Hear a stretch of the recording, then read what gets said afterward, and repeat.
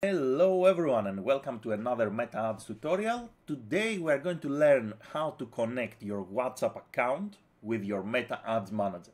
Before we begin, please like the video, subscribe to the channel. It helps tremendously to create new content, so thank you very much in advance.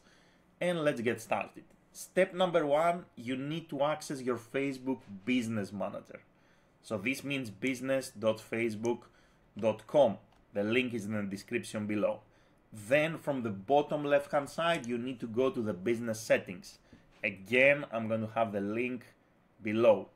Now here we have accounts, drop down menu on the left, and then you will find this option that is called WhatsApp accounts. You can find the link also in the video description and navigate straight here to this page. Just make sure you are under the right business account. Now, once you're here, all you need to do is to add your WhatsApp account. So you need to click Add WhatsApp Account. We are going to select our country. We are going to type the number. Okay, and we are going to say Continue. Now we're going to get a verification code in our mobile phone. And we're going to type the verification code in. So here is my mobile phone in my hand.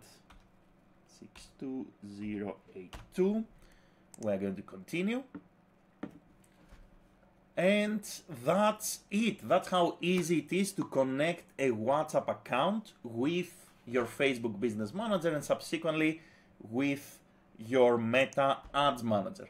This means that we can now use this WhatsApp account for our Meta Ads campaigns. We can connect this WhatsApp account and people can click to WhatsApp us, or we can send traffic directly to this WhatsApp account.